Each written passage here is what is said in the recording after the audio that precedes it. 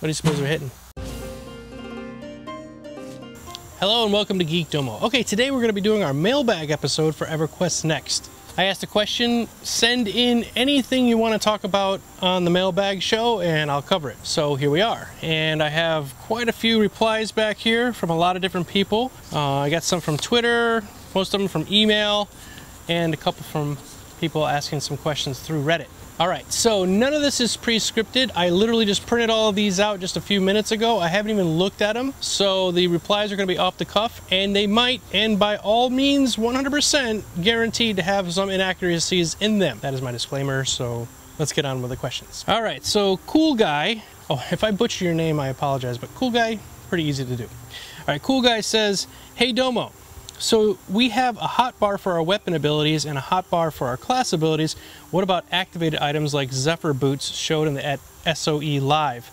Do you think they'll add a separate hotbar for items? That's a great question. I believe at some point they're going to probably come up with some sort of UI showing exactly how it's done. Right now, all the videos, as you've seen, they don't show any UI at all. And that might be good or bad, I don't know.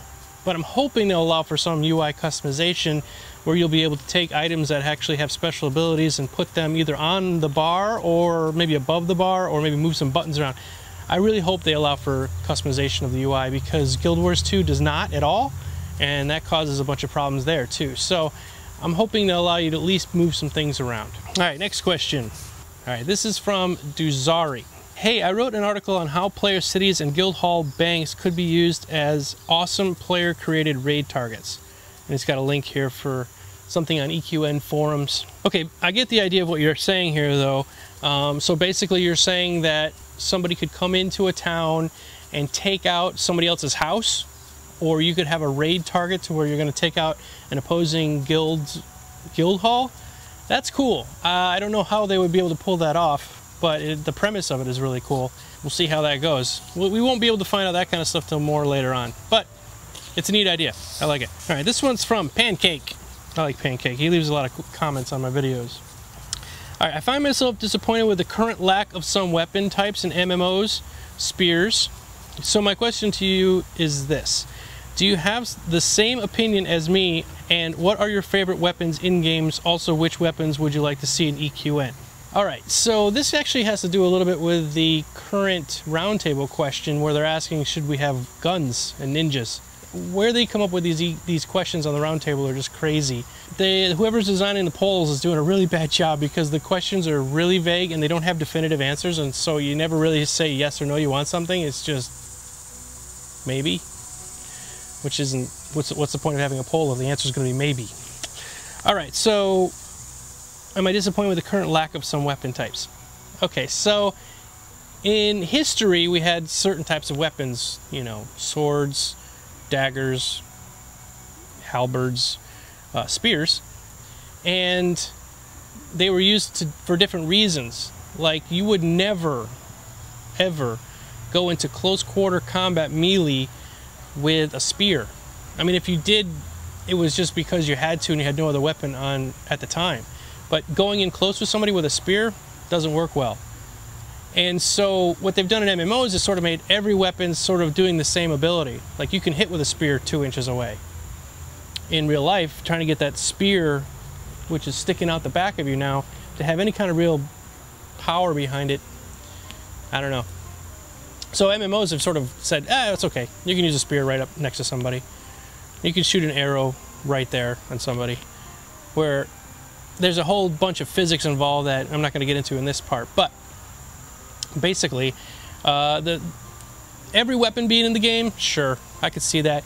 Guns, not so much. I'm not much of the fantasy. I think we should sort of keep with fantasy, and then if you want to play a Shadowrun game or some sort of steampunk game, then go do that somewhere else. But I'm kind of one of the purists that says that if it was in history as a weapon, yes, let's have it, but up to a certain point. Anything from the modern industrial era doesn't belong in. So what type of weapons would I like to see in EQN? I want a claymore. Also another real close quarters combat weapon.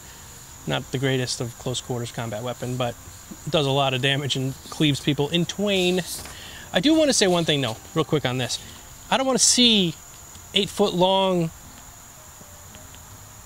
this thick swords being carried around by everybody. I'm not a Final Fantasy fan of that, of the weapons in that respect. Like Cloud was carrying around this sword that was as big as a car. I mean, really. It looks impressive, but the reality of it is just, can't stand it. Alexander Hadi Pesik. I'm sorry, really bad with names, as you know. All right. Basically goes in saying he likes my videos. Let me get to the question.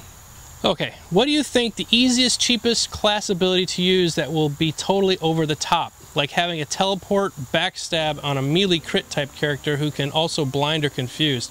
Or maybe a caster that can nuke from really, really far away and keep teleporting away from whatever damage that while supporting a mana shield.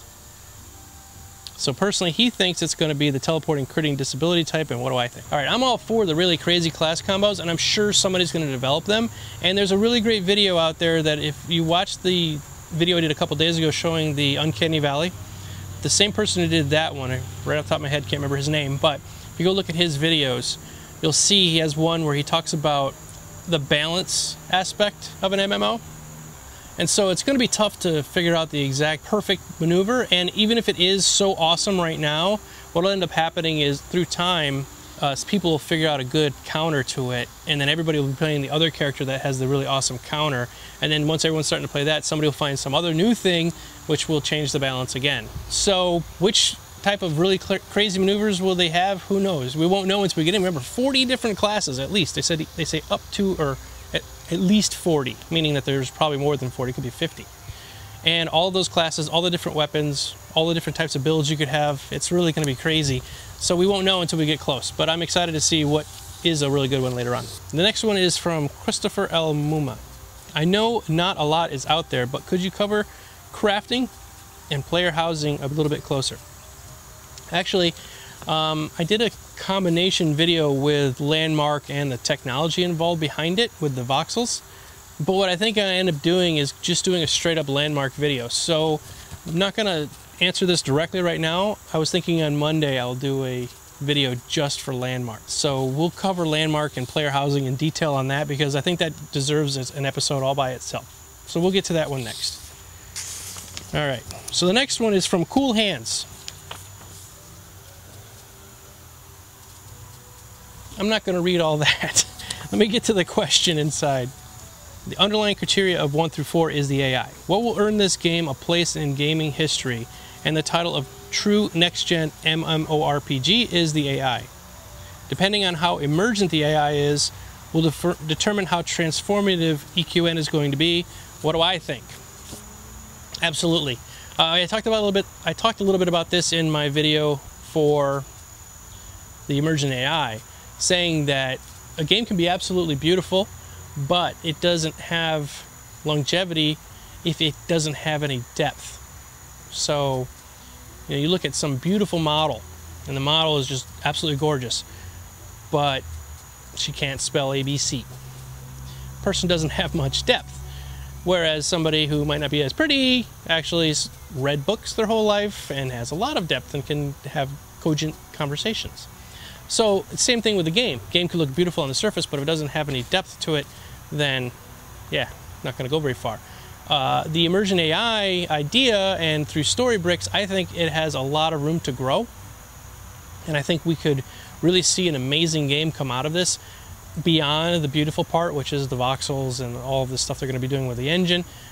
I think the emergent AI is going to take this thing to the next level, if they can pull it off. If they don't get it just quite right, it's going to flop. And that's why I hope that they take Landmark for a while and let us play with that for a couple of years to get it all out of our system, and then bring in EverQuest Next. Maybe not a couple of years, maybe about a year. A year of us playing with Landmark so that EverQuest Next can really get that stuff dialed in. It's really important, and I hope they can nail it down. All right, these next comments come from Twitter. They were sent to me direct message. All right, this I'm really bad with names, so I'm just going to say fan text something. What do you think about concurrent EQ Next and EQ3 being released at the same time? Okay, so I've heard some rumblings about this where people said that EverQuest Next should be made concurrently with EverQuest 3. And I think it's from a faction of people that really want to see more of a fantasy-oriented, not cartoony-looking game. I think you guys are just wishing on something that's probably not going to happen. I'm sorry. I don't mean to be the one to break it to you, but if they were to make two games at the same time, one to satisfy a certain faction and the other one to satisfy everybody else, it's going to split the pool of people that are going to be going to one game or another game. So, yeah, don't hold your breath. I think EQ Next is what it's going to be, and the other game's just going to have to wait, maybe. Or maybe one of you guys could make one if you're really into the game so much. All right. From Birdle Bear 98, do you have a favorite race? I really like the Dark Elves. I like the whole evil background story that they have. It's really cool, and the whole house faction thing. Probably say Dark Elf. And the fact that they can see at night just makes it all the best, especially when the old EverQuest where you couldn't see at all, and having the ability to see at night 100% was just awesome, even though it was kind of purple. I dug it. So I think that the Dark Elves are definitely my favorite race. All right, so this is from Joe Dirt 33. How long did you play the EQ games? Well, if you saw my my EQ Next story video, I played EverQuest 1 for probably 3 years and quit completely. And then a friend of mine talked me into playing EverQuest 2 about 3 years ago.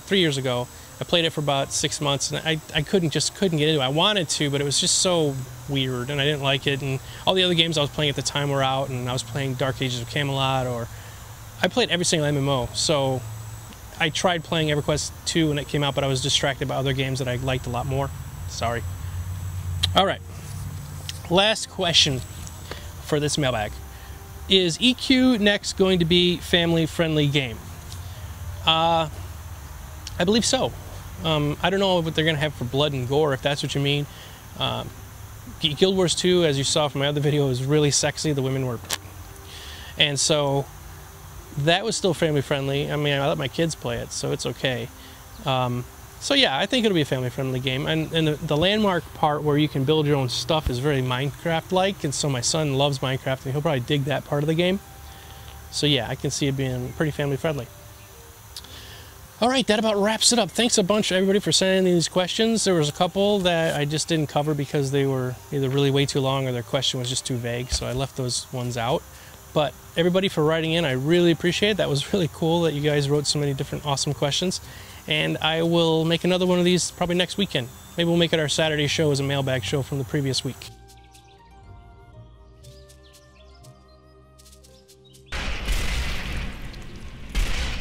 It's not really all that hard. Maybe I say that because it gets harder. Yeah, I think it's just the start. That guy's gonna get back up again. Oh look, they're like vampires.